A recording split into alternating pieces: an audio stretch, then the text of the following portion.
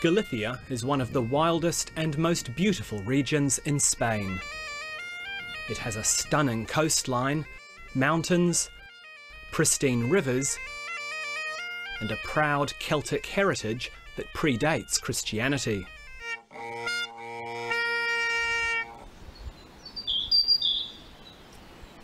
But there are curiously few inhabitants to enjoy it all.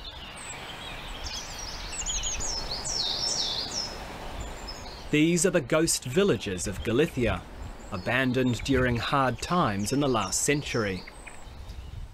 Cuando paso por estos pueblos, lo que me da es muchísima nostalgia de pensar que, bueno, que están abandonados, que podían tener otro tipo de vida. Y sin embargo, bueno, pues ya veis, no hay una persona, nos encontramos únicamente con un gato y tendrían que estar llenos de gente y llenos de vida. But now there are hopes the current economic crisis might actually help revive these ruins. Well, I think you'll find this property is a property with a great deal of potential. The houses need some attention, although one is completely livable now, in an old-fashioned way. Like any good real estate agent, Mark Atkinson knows how to accentuate the positive. It's absolutely beautiful. I prefer not to tell you any more until you see it. This expat Englishman has been living in Galicia and spruiking its charms for almost 40 years. This is the village of Openso, one of the many abandoned villages in Galicia. We've got 7 houses here. So let's go and see the first house, the main house. Across Spain, there are almost 3,000 abandoned villages. We'll go straight through to here. And more than half of them are here in Galicia. So this is the kitchen area with the old fireplace. Word has spread that some are for sale, and now potential buyers, like Yorkshireman Stuart Mitchell, are taking a look. Almost all the furniture and things here are made out of chestnut or oak. Sometimes coming into these places, opening up the cupboards and everything, it makes me feel as if I'm prying on past lives. It's nice, but it's a little sad sometimes.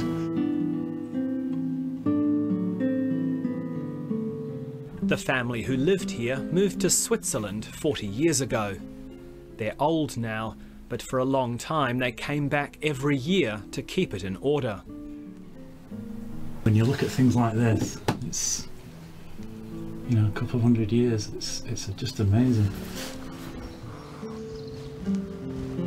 Then there's another house here that just fell down. What do you reckon, Stuart? Certainly a lot to take in. Never bargained on this. Could you be in the market for a Spanish village? Possibly, yeah, I could be tempted. It's not just real estate agents getting excited about the prospect of a sale.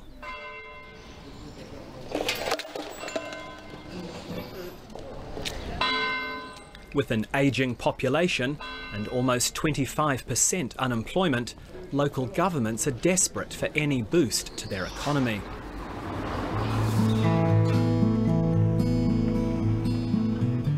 So they're more than happy to show around a prospective buyer or foreign journalist if it means bringing an abandoned village back to life.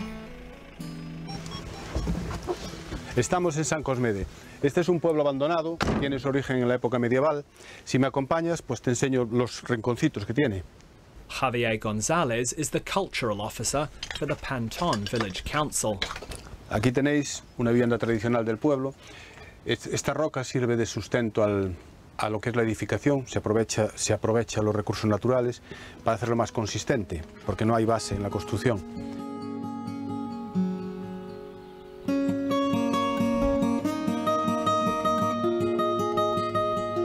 Bien, pues con estos pueblos hay que pensar que en la medida que van desapareciendo los pueblos y sus habitantes, va desapareciendo parte de la historia de Galicia y de Pantón en concreto.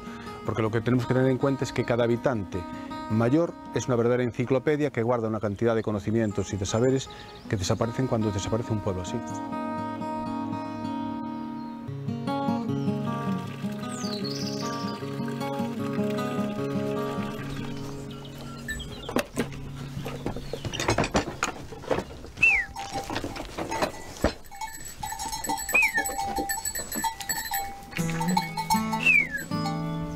Curel, the most remote and sparsely inhabited part of Galicia, there's a village that has already come back to life in a modest way.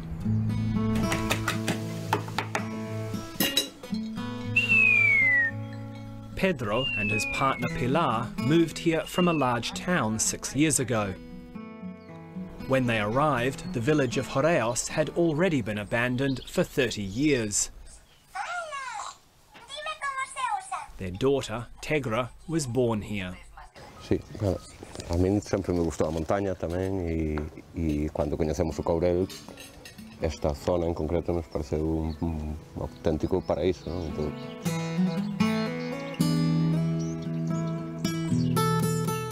A paradise it may be, but a difficult place to live for townsfolk. This is their living room now. And this is what it used to look like. Their home, bought for only $9,000, was a ruin, which they painstakingly rebuilt. And they're still building. You have to be resourceful here. Winters are harsh, there's no electricity and no neighbours. ¿Es grande? Sí. Oh, vale. Muy bien. Que ben escolles as pedras, Escóllelas moi ben.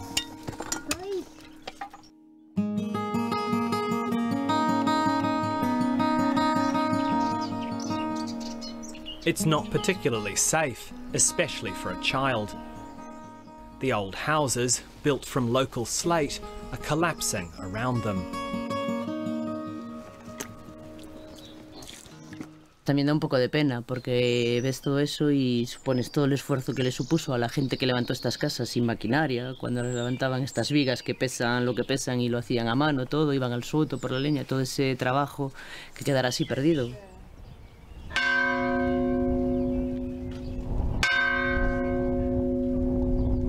There are many abandoned villages in Spain, but there are many more in the process of being abandoned.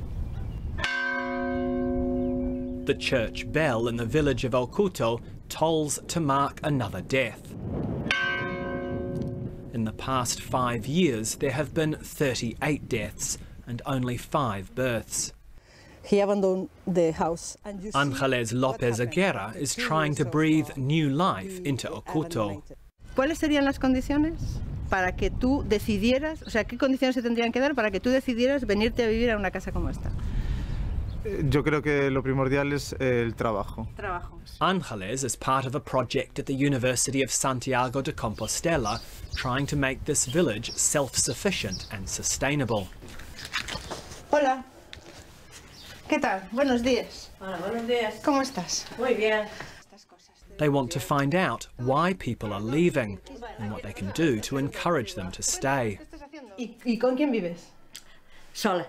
¿Y eso? ¿Tus hijos? Están en La Coruña. ¿Están en La Coruña trabajando? Sí. ¿Se marcharon de aquí por qué? Porque marcharon a estudiar, entonces aquí no hay trabajos. ¿Pero te gustaría estar aquí?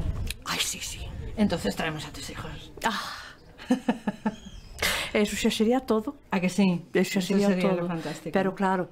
That might actually be possible thanks to the dire state of the Spanish economy. ¿Y tú crees que ahora es más fácil el hecho de volver o no sería? O sea, ¿ahora habría más gente interesada en volver?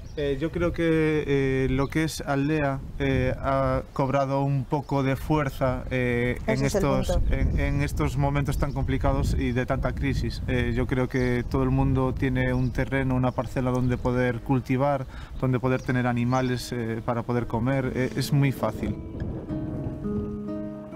Ángeles also dreams of repopulating an abandoned village on Galicia's Costa da Morte, the coast of death. Claro.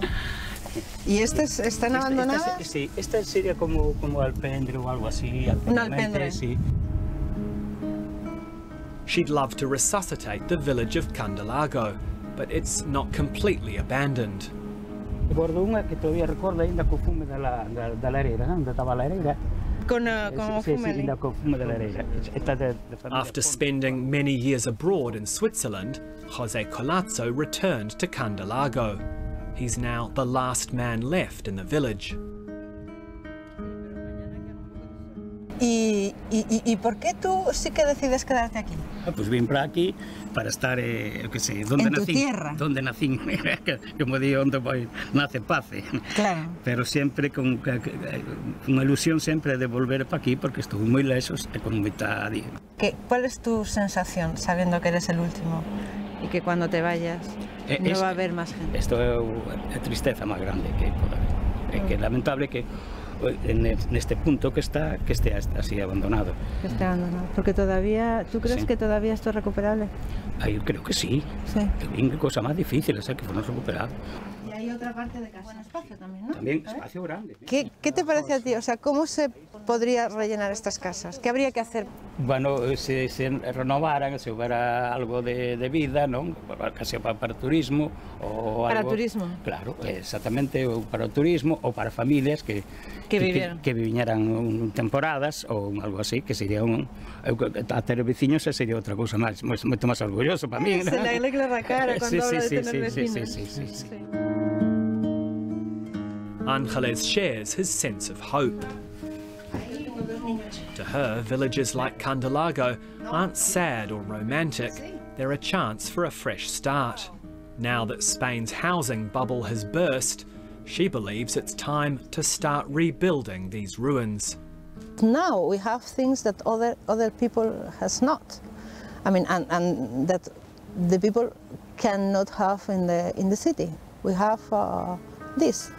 We have land, we have sea, we have a lot of opportunities to make our way of life. This village is almost like your laboratory. Of course.